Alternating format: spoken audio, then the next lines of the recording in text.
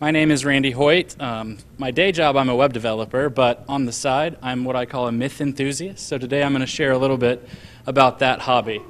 Art and story from traditional cultures can inspire and inform our own creative work. They can also push us beyond the limits of our own experiences and challenge us to fulfill our full human potential. Totem poles are a great example of this, with their stunning artwork that depict fascinating and compelling narratives. When you think of Native American culture, you probably think of teepees and totem poles. But most Native American tribes didn't have either of these. Totem poles were only carved by a small number of tribes, those living in the area marked in red here on the map, from southeastern Alaska, down the coast of British Columbia, as far south as Vancouver Island. We don't know how long the tribes in this region carved these poles. The tribes had no system of writing and left no records, and the poles themselves decompose and deteriorate. We do have a couple of sketches from explorers in the 1790s. This one shows an exterior entrance pole, and others show interior house poles. The evidence suggests that the art of column carving existed at least a few generations before contact with Russian and European explorers, but that contact brought radical changes to the art form. The fur trade introduced a huge amount of wealth in the region. The traders brought iron tools, which made the carvers more efficient and their designs more elaborate.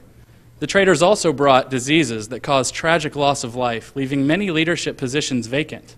All these factors led to lavish displays of wealth, gift-giving, and chiefly competitions for social rank that dramatically increased the number of poles commissioned. This led to what is known as the golden age of totem poles in the 1800s. Totem poles were carved of western red cedar. This is a beautiful soft wood, very durable, but also very workable. Totem pole, the larger poles, could be 30 to 40 feet tall, sometimes even taller, and they'd have a diameter of about 4 feet. The poles would then stand outside for 50 to 60 years before they would collapse. I think I'm a little ahead. Here we go.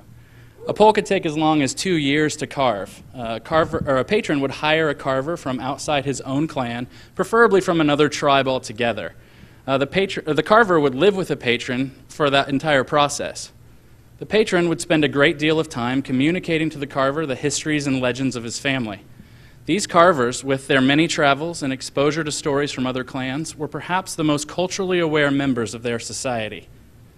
The carvers had a great deal of freedom when it came to carving the figures on these poles, but they always followed formal stylistic rules. For example, ravens always had straight beaks, and eagles always had hooked, curved beaks.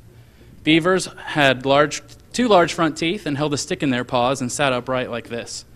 Wolves and bears look surprisingly similar, but they could be distinguished by the length of their snouts and the shape of their teeth. There are lots of other details that could be communicated through various symbols. Like this killer whale, for example, has multiple dorsal fins, which indicate that it's a supernatural figure. One of the great poles from the end of the Golden Age is this raven pole carved in 1896 for the chief in Wrangell, Alaska. This postcard from 1913 shows how the totem pole looked standing outside the chief's house. The original pole lasted for a good 70 years. It collapsed in the 1970s, but you can still see a replica of the pole standing in Wrangell today. This pole tells the story of how Raven placed the sun in the sky. Raven is the great culture hero of Pacific Northwest legends. He's the second figure on the pole. Raven is a trickster figure, so he is shown in human and raven form here. He's also depicted with a sun around his face because of his role in this story. In the beginning, the world was covered in darkness. All the light in the world was hidden away by the Creator in his box. The Creator is the top figure on the pole, and he kept the light hidden from the world. In this culture, or this tribe's tradition, the Creator is also a raven. You can tell by the straight beak. So Trickster Raven began scheming how he could steal the light from Creator Raven. He turned himself into a hemlock needle and floated down the stream, where the third figure on the pole, the daughter of Creator Raven, drank him up. Sometime later, she gave birth to a son, Trickster Raven, in disguise. He began to plead with his grandfather to let him play with the light in the box. He would throw tantrums and beg, and eventually Creator Raven gave in, took the light out of the box, and let Raven play with it. Well, he immediately turned back into his real form, flew up through the smoke hole in the house, and placed the light in the sky as the sun. The story of totem poles does not end with the Golden Age. In the 20th century, there was a decline in pole carving.